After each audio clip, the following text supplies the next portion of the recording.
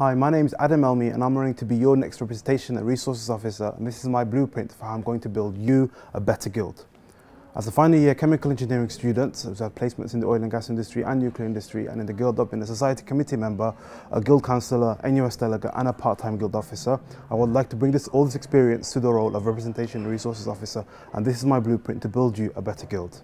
First, I want to build a better guild, to have more space for students to relax and have fun, and societies to hold more events and more things to happen in the guild.